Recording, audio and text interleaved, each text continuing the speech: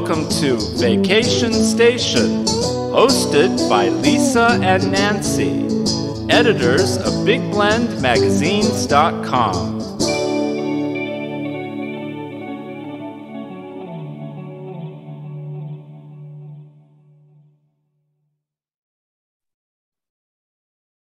Hey everybody, welcome to Big Blend Radio's second Friday food, wine, and travel show with the International Food, Wine, Travel Writers Association. Isn't that a mouthful? But hey, food, wine, and travel, you can't beat that. We do call the organization IFWTWA. It's easier to say. And you can go to their website, IFWTWA.org. And we love these shows because we get to chat with travel writers and photographers who come back and share their stories of their latest adventures. And today we get to welcome back Paula Schuck. Paula has been on our show a few years back, and she was talking about her skiing adventures in Vermont. Well, apparently her family got back out on the slopes again and also delved into some Olympic history and current, winter sports activities and races and all kinds of things. So her story is up on blendradioandtv.com, but all the links to everything we talk about is in the show notes. So no matter where you're listening to, you can check that out, but also go to her website, thriftymamatips.com. So welcome back, Paula. How are you? Thank you. I am great. Yeah. I'm so happy to see you. It's always nice to be too. Here. So, when you think about skiing and you're a thrifty mama, right? And that's mama, M-O-M-M-A, just to make sure. That's right. Yeah. She's not a blues queen. I don't know. Maybe you do sing. I don't know. Do you sing? I do not. No, that would be a bad idea. as you're skiing down the slope. But I love that you talk about family adventures and that it can't just be all play. You've got to have something that inspires and forms, and you still want to play. But it seems like this trip you were that way. Like in regards to Olympic history, and Olympic history is always inspiring. But I wanted to go, like, when you think about skiing and you're a family and you're thrifty, right? And I think these days we all have to be thrifty. There's stuff going on in the world. Mm-hmm. You think of skiing, then you start to think, okay, those numbers are going up, up, up, up, up. Is it possible to have a thrifty ski trip when you're with a family? I think it is. Absolutely. You have to look for the deals and go. Sometimes off season is the best time to go skiing. If you're going to a popular resort, that's where the lift tickets are quite expensive. But what we like to do is, so we look for a little bit of off season. We look for some deals. Sometimes, depending on where you go, they will have like Thursday 2 for 1 or Thursday $40 or things like that. And you also buy, if you can, in advance passes for your family. We do a lot of driving to where we're going, so that saves money often. Although the price of gas these days, it's a bit of a toss-up. And we take a lot of food with us, and we also stay in places that are quite affordable. So when you go, so you're based out of the Ontario area in Canada, everybody. And so when you went to Lake Placid, that wasn't too far of a trip, was it? It was about a 7.5 hour drive, depending on how fast you're going, how many times you stop with kids. Yeah. Oh, yeah, that's right. Yeah. But yeah, and you say you take your own food and stuff, but do you ever go out to eat? You just kind of balance it out?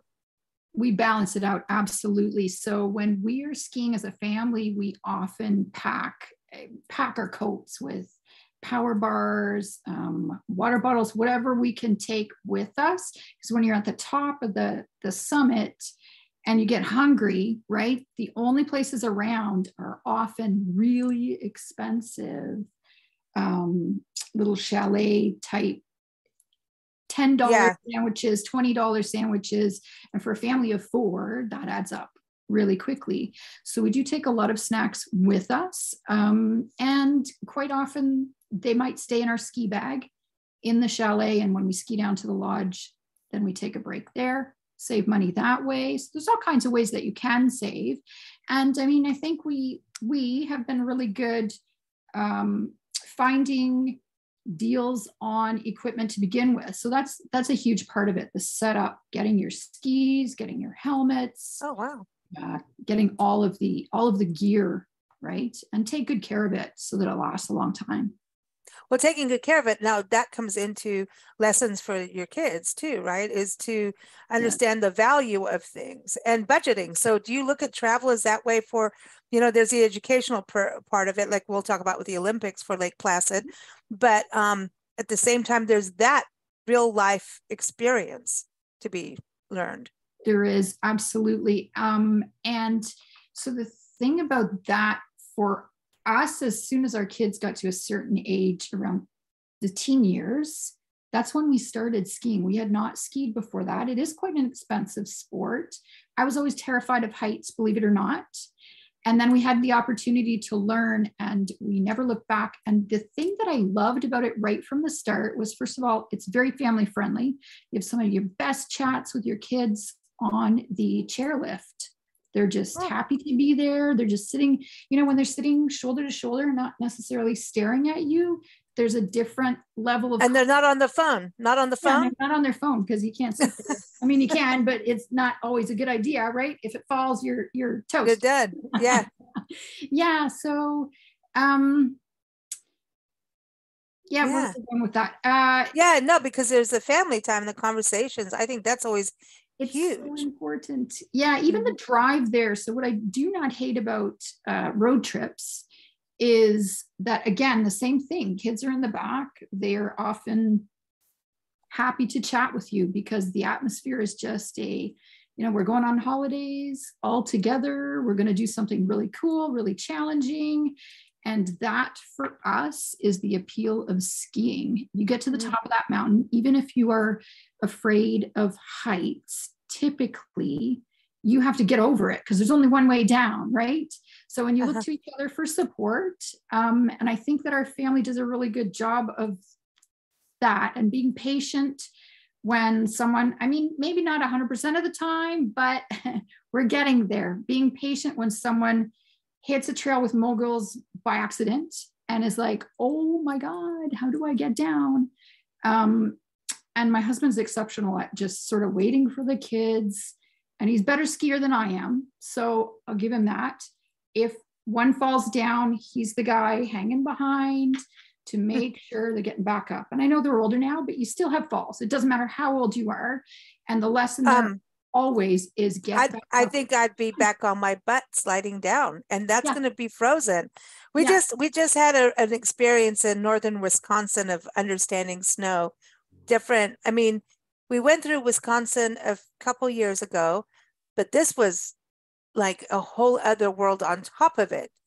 City versus countryside. And I think we probably could have walked over to your house from there. I don't know. It's like Canada was just over the border. My phone kept going to Canada. It was giving me the temperature was different and everything. And I'm like, okay. Yeah. But like when you fall on your butt in the snow, it's not always a soft landing. I'm just saying it's not. And that kind of knocked me out. I got winded a few times just trying to feed the birds. Like it was, really? Yeah, because it was ice underneath. It depends. If you learn, right? You learn all the different types of snow and all the different types of skiing, and you have to adjust and mentally calibrate every single time you go out.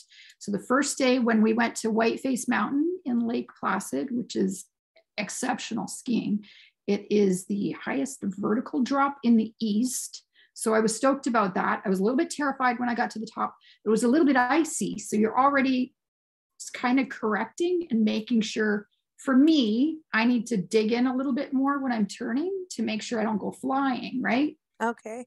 Whereas when it's really thick snow, it's totally different. You have to kind of coast over it a little bit or you get stuck and face plant. That would be me. Yeah. That's what happened. Yeah, the ice, there is different snow. Like I remember the first time in Wisconsin and the snow fell, and we pets it as we travel, and I called the lady, I'm like, we're not supposed to have snow like this right now. And I said, oh, well, I can go, shovel the snow. And I said, hey, the sun's coming out. Should I let it melt and then do it? She goes, oh, no, that's how we get ice here. And, and ice was falling off the roof and all kinds of, it was a wild, it was a different experience. And I learned like the layers of ice from that and how You're right. Different. So I'm used to California snow, and that's a whole different. But then they got it this year. So They got it this year, didn't they? Oh my gosh. Wow. I mean, Big Bear, Mammoth. I was watching. I was a little bit jealous, to be honest. I was like, oh, I want to go. I want to go. Yeah. Yeah. So I know that they do, they do those lift things. Do you ever think that anybody could do it from a helicopter? Like you could jump off a helicopter and ski down a hill? Has anybody do that? That would not be, so we've talked about it, and that would not be something that I would ever tackle at my age. Same as I feel about snowboarding. No, it's not for me, right? It's a lot of falling. Yeah. It's a lot of landing on your butt. It's a lot of sitting in the snow. So pass. No. So people do that. They do jump. Wow. So let's talk about Lake Placid, because I've always heard just really more in the summer part more than snow, right? So you're talking about this was one of the first Winter Olympic sites. So, and I know Canada is pretty big on Winter Olympics, so this is kind of a nice tie-in for you guys, but this was wasn't it the third Olympic spot for Winter Olympic sports? It was the third ever Winter Olympics in 1932, which I think that's a lesser known fact than the 1980 Olympics. I think everybody's pretty familiar that Lake Placid had the 1980 Olympics. And that I grew up watching that. It was so exciting. My aunt and uncle went to Lake Placid afterwards. And I remember these sort of cachet around, well, we held the Olympics here. But I think what's interesting about that is if you follow the Olympics at all and you travel, then sometimes destinations struggle after that to find their footing and to move forwards, and not just to sort of rest on that little event specific tourist draw. So I think Lake Placid has done a really great job of that. I was especially blown away by the Olympic Museum, which has just had a massive update. And we love museums as a family. We were dead exhausted the day that we went after skiing at Whiteface all day. But so glad we did not miss it. If you go, you need to put that at the top of your list, regardless of the time of year, because they have one of the biggest collections of Olympic artifacts in North America. They have everything from the Olympic posters that they roll out globally. So a collection of art display of every Olympic poster you could imagine. I don't think there were any missing at all. All of the Olympic torches from every opening ceremony, which they're so artistic, and you have to just sort of go, wow, they are such a testimony to. Well, it's a big deal. The Olympic torches are the sign of it. Yeah. And that is and people who get to carry them, and that's a huge. That is the symbol, and I think it's interesting because you have, the Eiffel Tower behind you for those watching, but for those not watching, that's what Paula has, a picture of the Eiffel Tower behind her. And we did an interview. There was a guy who wrote a book about Pierre Coubertin, who wrote, and he was the grandfather of the Olympics. And if you go into the history of the Olympics, it was about world peace. That was the main thing of it. And people getting together and doing, it goes way back when, and it was about peace, but it has been an up and down ride for quite a while. And so I think that's interesting going, so you're in France there. Of course, Canada has French heritage, right? Yes. But you think about this and go, when the Olympics come to town, it is a big deal. And it's important to just remember why. It was a spirit of competitiveness, but it was nations coming together to do that. It's nations coming together. It's people achieving something that is a lifelong goal, and so admirable that they train all their lives to compete for maybe a short amount of time on one day, right? And everything rides on that. It's just a beautiful, to me, it's a really inspiring story to see some of the actual like the artifacts, the whole narrative of the Olympics. And then at the Olympic Museum, there's this huge sort of focus on the 1980 Olympics and the Miracle on Ice and the Cold War that was going on at that time. See, that's what I'm saying. The wars. Yeah, that's that huge history. Yeah. Wow. Yeah. So, and the triumph of the human spirit over that, like the underdog team sort of just pulling together. And that, I get goosebumps thinking about it. Yeah. When you were there, I know travel writer Debbie Stone, as you know, she's been on our shows for years, but also is also an IFWTWA member. Yeah. And she went to the Olympics Museum twice in Colorado Springs. And now, you know, they've got they just keep expanding. And she said that when she went to that, she says, I don't care if you don't know anything about sports. Here I am, everybody. She goes, you're going to find these stories to be inspiring. And we found that into the Louisiana Sports Hall of Fame. And I don't know much, but by the time I left there, I was like, I'm going to run down the streets. I'm going to be Rambo. You know what I mean? So, you know, those are those moments of the Rambo moments. Just had to make reference to the 80s. Yeah, you had to go back there. But yeah, did you feel that way too? Like that inspiration? Did you, you know, you said you were all exhausted after skiing the day before. By the time you walked out, were you feeling like, let's go ski again now? And know what you skied over. Like this is where these athletes were. And it just kind of reminds me, you know what, when you put your mind to it, sometimes you can achieve whatever you want to. And, you know, you might have limits. You all have a different story. You all have different backgrounds. But I think it's inspiring to think that no matter where you come from in the world, you can decide there are some stories of individuals who only started like in later life. And I love that. No, that's sports, right? That's to me, that's why we do it. When you come out of a place like Lake Placid and you're exhausted from all the physical activity, but you're also inspired to keep trying to do better and to apply that to your mental state and your mindset for everything for the next, you know, hopefully long term. When you actually do the sport and you connect it to this Olympic history, does it change when you talk about how you know, that mental part? And by the way, the physical exhaustion is such a good exhaustion. That's a good, happy, you've got all those endorphins going. Your body's like, yippee-yay, I moved. I got things going around. The oxygen's flowing. The blood is pumping. It's all happy. I'm tired, but it feels good. But when you get all of that going and then these stories, does it change you in, you know, I know you also work in marketing and social media, especially for IFWTWA, right? And then your blog. So you have all these things that you do and you're a mom. I mean, you know, that list is adding up.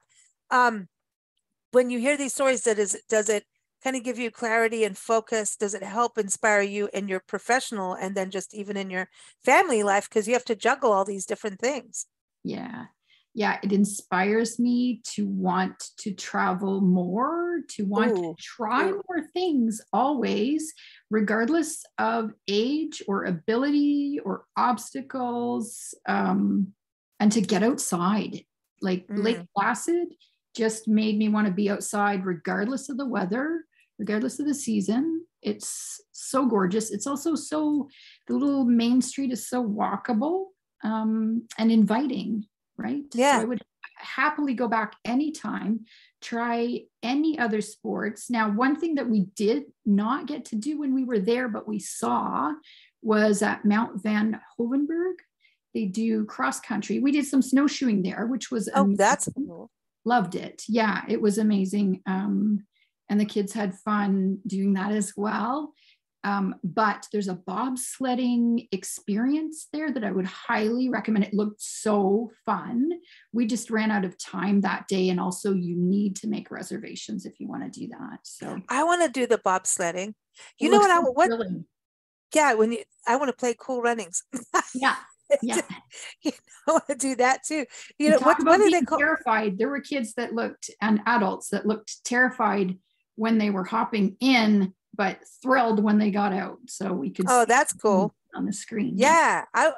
But the winter sports is so fascinating, about how it all works and, even driving there. So this is something you can do in winter, but then the museums, like I know we're now in Summerland, right? It's National Outdoors Month here in June in America anyway.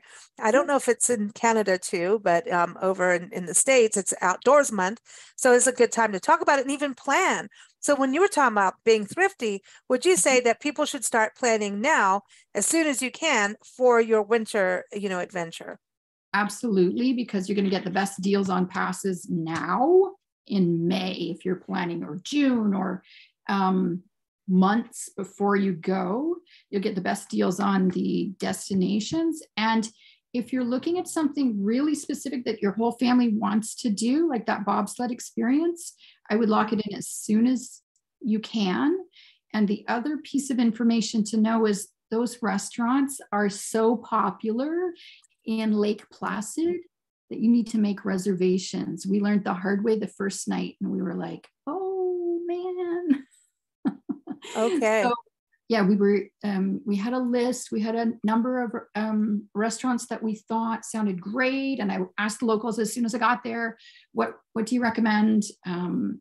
And the top one, oh my gosh, I can't remember the name now. I'll think of it, send it to you later. It was full, and it was full the entire time we were there. So I was like, darn. Another time I would go back, I would make reservations well before we flew, drove, or anything. Yeah. Now, what time of year did you go? So we went in February. So yeah, it was winter. It was spring break here, which aligned with spring break in a couple of other states. So, and by spring break, I mean, my one daughter is in university. So it comes a little earlier than the March timeframe. It was in February. So peak snow was happening several places. We got a snowstorm by the time we left the state. Wow. Yeah. I think I was in it. Yeah, you probably were. Yeah. I don't know where I was, but I'm sure I was in it, because all I know is everywhere we went, there was some kind of storm somewhere. There was a lot of late snow this year, late February, March, but we were there in February. It was crazy busy because people want to ski in February. Okay. So, and then summer, it sounds like you could do a lot in summer too. That sounds something. I love New York State. We went through there last year. Yeah. On our way to Michigan, and went down through the Erie Canal area, and just this whole, I knew it was beautiful. I know Explore Steuben is part of IFWTWA, one of the associate members, and they were on the show recently. And I mean, we saw signs to Cornwall, and timing, right? You can't do everything, but I'm like, I want to go. We talked to them over there, and it sounds like so much fun. But it was so beautiful. And, because I think a lot of times we think of New York and we forget about upstate New York. So it's New York is New York City. Yeah. And so like what you're talking about for Lake Placid and everything just sounds so gorgeous, and something to look at year round. Because when you have big snow, that means you probably have fall colors. You got beautiful summers. It's probably gorgeous right now. Beautiful summer and fall hiking. Everywhere that you see behind you, you can hike. Yeah. I want to do that. I want to do the cross country skiing, but I don't know. And the snowshoeing. That sounds like fun.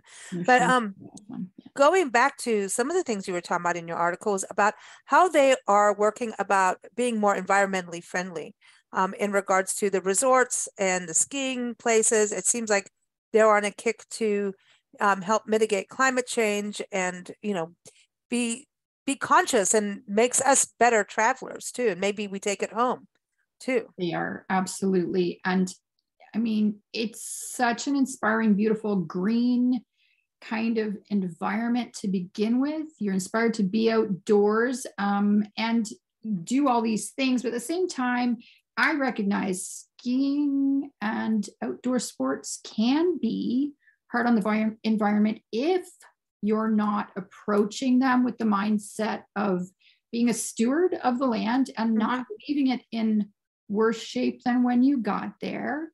And when I read about destinations that are doing things like looking into hybrid equipment for snowmaking looking into LED lighting, looking into any other ways that they can refit some of the equipment or change some of the equipment to be more friendly to the environment. I'm more inclined to want to visit that kind of destination and support that kind of mentality because it aligns with us as a family and our priorities as well long term.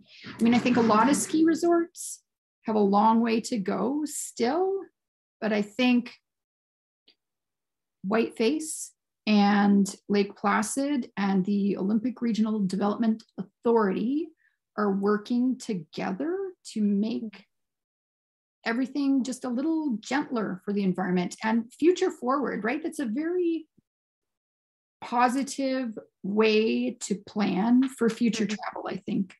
Yeah, and it gets us on board. That's what I was saying. I think it does, and for youth to know, and and I think the youth are doing a lot in regards to climate change. I mean, I know a lot of people are always putting down the millennials and the young and like, oh, stop it. Yeah. But the way that they travel, like I watch my kids, right? And their mentality is totally different to the way that they purchase, the way that they make decisions, the way that we market to them. Also, put my marketing hat on for a second, has to be completely different as well, because their values are quite a lot different than ours were at their age, right?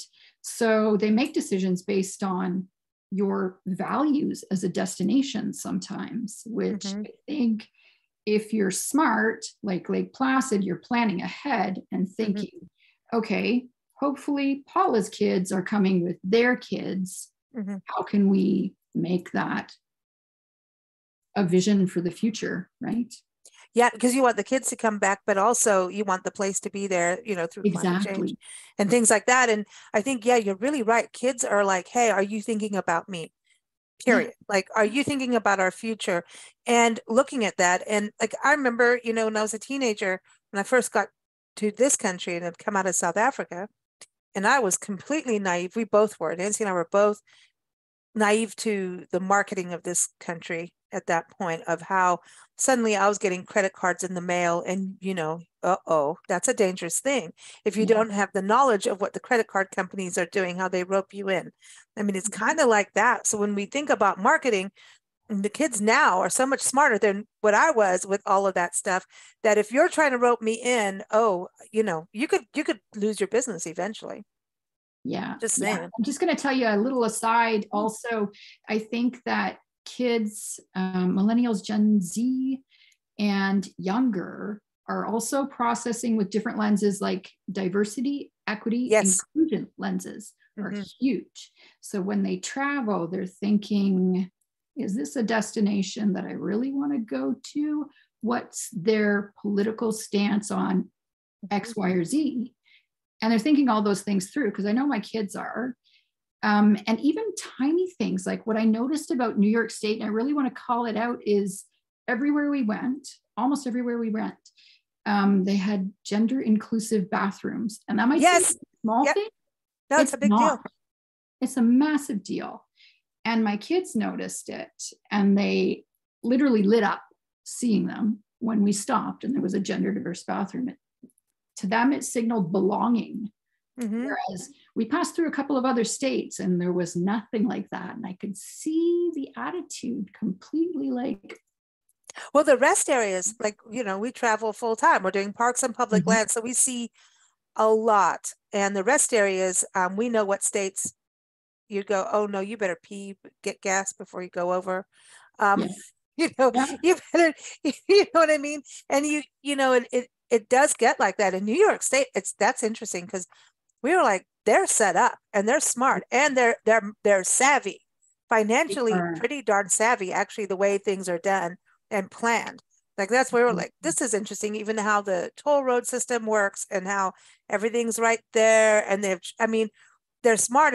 It's a smart business move, like what they've done. It is. I agree with you. Yeah. And it's very future forward. And I love that. So I like that term. I like that because I think we have to. And as you know, not being I still think I'm 19 but I can drink wine. But I could drink wine when I was in South Africa. So, yeah. so I'm allowed.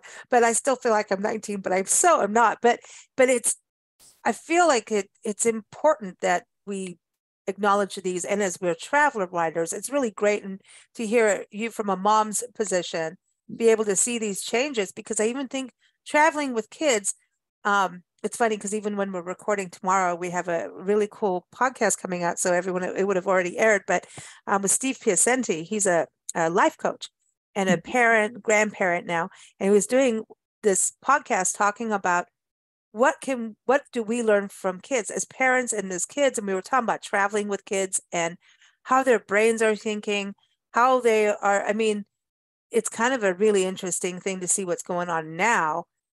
It is. Comments, and I mean, they can use a phone better than adults, and a 4-year-old can make decisions. Yeah. So it's kind of scary. But what would you say about traveling with kids that teaches you something, and that, maybe people in the tourism industry should travel with kids to see what it's like and not just be watching it from their hotel or restaurant or resort or attraction, but actually do it? Because I know when I traveled and did some, stuff with friends with kids, that, I'm already a real slow traveler in that I want to see every little insect on a plant, and I'm like annoying to hike with. If you want to be fast and fit, don't go with me. But watching it through this little girl's eyes, that was like, those were those things where she kind of put the sense of wonder back into how we travel, how we view things, how to be observant and not be so scared either. And I think as adults, we have a very negative, the older we get, the more negative we have, because we've been through things that taught us, oh yeah, stuff can go down. More. Yeah. They have different fresh eyes. They have different viewpoints and takes, and all of that I think is really interesting to experience. Also, it's really kind of cool when you travel to see them blossom and learn things and what sticks with them and what destinations they remember. And sometimes it's not what you think. Like you go on the big family cruise and it's fun and you're zip lining and you're doing all these things and you think, well, that's probably the top of their list. And then one day they're sitting around talking to you and it's like, no, actually, this was the best day I've had in a really long time. And it was Lake Placid skiing and Whiteface, or it was when we went fishing, bass fishing in Missouri, Lake of the Ozarks. And you're like, really?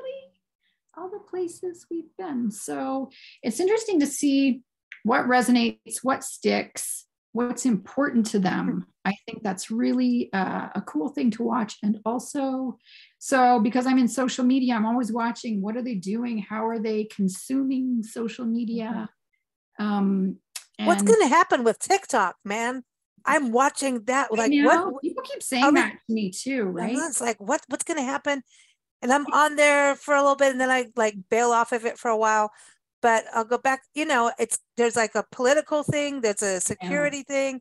I know. And but so it's really interesting what's happening in social media to see like what's, are we all going to go and work social media according to our own ages as travel writers and destinations? That's something to think about. Just because you may like Facebook's now getting older and older, Instagram younger and younger, TikTok. So are you going to only do what you think and know? You've got to now, I think we have to truly connect. Otherwise it looks stupid. Yeah, absolutely. You can't be cool in front of kids that are already cool. You know what I mean? True. TikTok is so important to them. I struggle when people say it's going to be banned. I'm like, you know how big TikTok is globally? I don't understand how you're going to ban that and put the genie back in the bottle. I don't think it's doable. There may be places where they're restricting it, and states, I think it's bigger than the US than it is in Canada, this discourse about banning TikTok. But when I watch that generation and how much they consume TikTok and how fast it's grown, number one, it is a little bit scary, the amount of permission and information that kids throw onto TikTok without the lens of maybe I Security. should leave all that out there for everyone to gather or know. But also I just think like bite-sized, consumable, really quick, punchy videos here to stay. I don't think they're going anywhere. No, and I think it's also interesting to watch how kids are being so creative. I shouldn't even call them kids. I hate that. Youth are so creative. So we can get, like about them on phones and everything, but they are actually being very creative. I mean, if you think about the entrepreneurs of today, so many of them started in, at home at a very, 14, 13, 12-year-old. Look at, there's so many now out there, and they're like, I just want to get through school. I want to do this. And I know, my best friend's daughter is like working in a marketing agency now because she could make that option from living in England.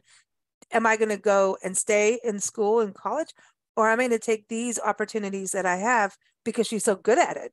I mean, she is up there and you can legally do all that. And she knows what she wants to do. And I'm like looking at her going, this is freaking amazing. I can't talk to her mom without her going, well, you can also do this. You need to do this. You need to do that. I'm like, okay, I'll listen, because she's really good. And it's like, wow, they get it.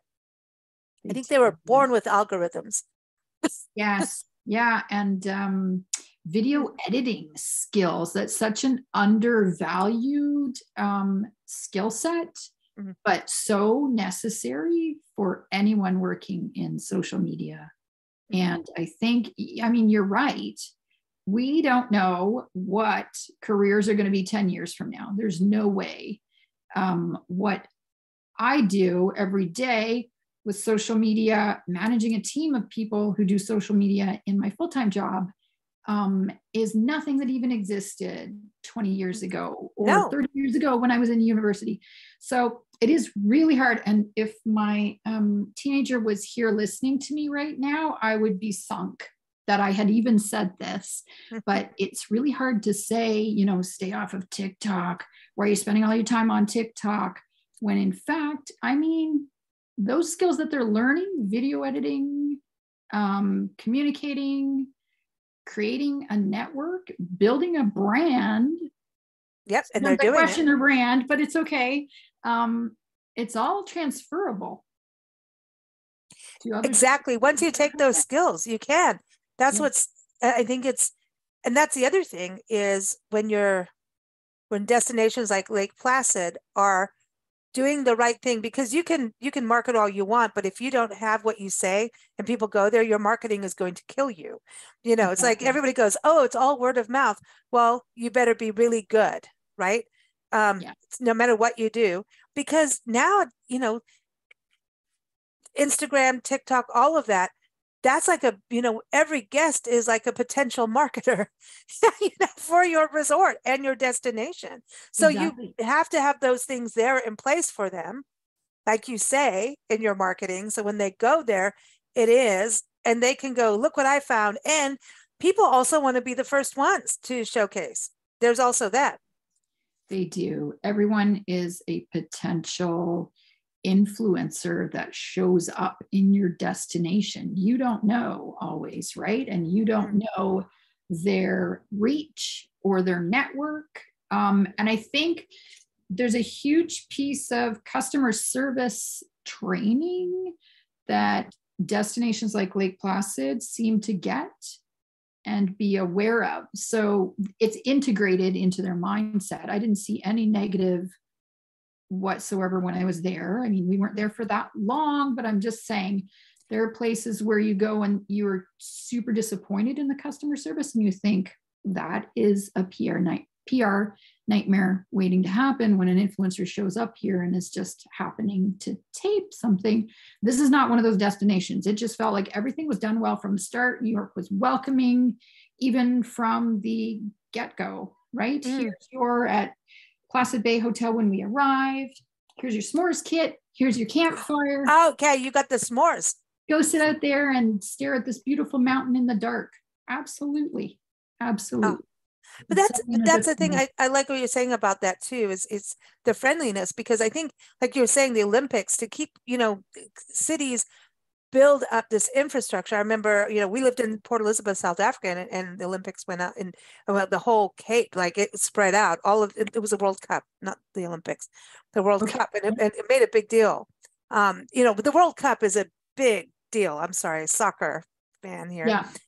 Football when I'm on the other side of the pond, but it's a big deal. And here it's a big deal for America too, now. But it's all this infrastructure. Now, what are they going to do with it? Exactly. Was it worth the investment? What did you do to put all this infrastructure? Did you tear anything down? Right. Exactly. So with Lake Placid, it seems like they have pride over the Olympic heritage and are keeping up with the ideals of what the Olympics were founded to do, and you're wearing Olympic colors today, so you get 10 points. Yeah, absolutely. That's exactly how I felt about Lake Placid and being there, and everything that we visited, even the ski jumping complex, it all seemed to be working towards an integrated sort of story that aligned with their values as New York State, right? That's cool. So yeah, that's a very authentic kind of experience, I think, is what I want awesome. to say there. Yeah. Yeah. So where's next for you? So where's next for me? I am working on a few different things. I'd love to get out east to Nova Scotia or Newfoundland this summer. Cool. I'm hearing this summer is going to be a crazy travel year. Crazy travel. It's already happening. So yeah, we will see if I can make that happen. I want to make it happen really soon. And I'm dying to get to Portugal. Oh, yeah. I want to go too. I'll go. I want to go to, really want to go to Portugal. Yeah. Really, really, really, really want to go to Portugal. Yeah. Yeah. It's a thing. I was going to ask, so the cruise that is coming up for the conference for IFWTWA, that's happening in October. So people, if you go to IFWTWA.org, check it out. And even if you're not a member of IFWTWA, it is worthwhile going. And this is going to be a cruise. So it touches, Vancouver. So it's, this is a North American cruise, quite frankly. Right, because it goes all the way down to Southern California. So you may want to check that out pretty soon, not only for travel writers and photographers and authors, but actual destinations. And I mean, even if you're a winery, you can be a member or non-member and go to the conference, which is fun. And I think there's so much networking for you. What's your main goal of not goal, should I say, but you go into an organization with goals and what you want out of it, but what's your favorite part of being a member? Because you've been a member for a while now. I want to say 6 years now anyways. Yeah. So my main goal in joining was to find a network of like-minded individuals and just access some of their knowledge and their network and learn about the destinations that were part of the organization. Mm-hmm. And I think that we've got a lot of potential exposure to destinations, to a reach, a network of other writers that amplifies everyone's content, for instance, which that matters to me as someone who, blogs, writes, posts on Instagram, all of that. And I think it's a really good reciprocal kind of arrangement in which you make genuine friendships and you put in the effort to be part of the organization and to join a committee or two and maybe do a podcast once in a while. You have lots of opportunities to grow. So that's very, very worthwhile to me. And, since the pandemic started, one thing that IFWTWA has done is some amazing webinars and training. Wasn't it cool? They really just kept going during the pandemic. It was so refreshing to see. It really was. Yeah. And I attended every one that I could during the first, I think, 2 years. It's hard to say that now. 2 years of the pandemic. Wow. Yeah. That's amazing. Yeah. But, and they were all really great. Yeah. Very cool. Yeah. I think they've done an excellent job. And I love that, they are international in regards to the food, wine, and travel part, but also growing that international base of members, which I think is really exciting to see. Yes, there are a lot of bigger Canadians initiative for that. Yeah, Canadians, Australians, it's exciting. So very cool. Well, it's great to have you back on the show. Thanks for joining us and doing all that social media work that you do, because you always tweet our shows as well. So thank you for that.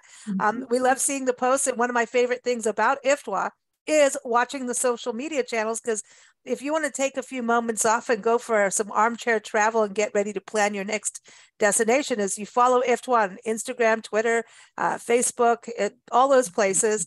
And also you're on everything too, right? And it's all under Thrifty Mamas.